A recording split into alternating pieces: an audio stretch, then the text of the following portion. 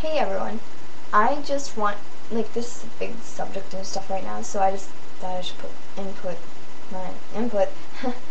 So, okay, first of all, these parents, they keep blaming everything on MySpace and YouTube and just the internet in general. And it's like, okay, if these girls did this, it's not the internet that's doing this to them. They had some mental issue in their mind to begin with. And it's not the internet's fault. If you're not a complete moron, then it's just fine. Second of all, what the heck did their daughter post to get beaten up this severely?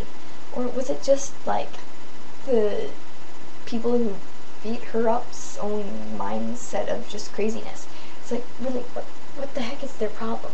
And then why did this happen? Like, there's got to be more to the story than they just felt like beating her up over something she posted on MySpace. Like, really, they must need anger management or something. And then also, why did they videotape it? Are you really that stupid? Obviously, you're gonna get charged if you beat someone up that brutally and then videotape it. How stupid can you be if you're going to beat someone up?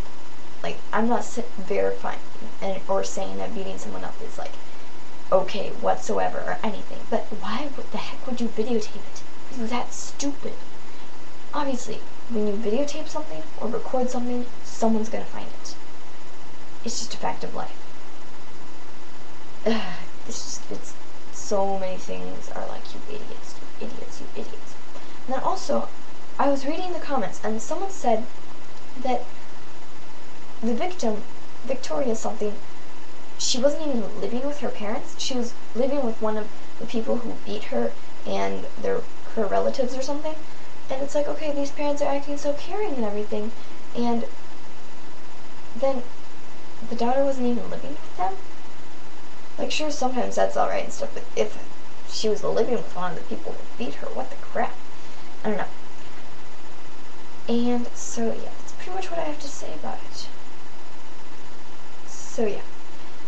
Don't be stupid and get beaten up. That is all I have to say. Have a great day.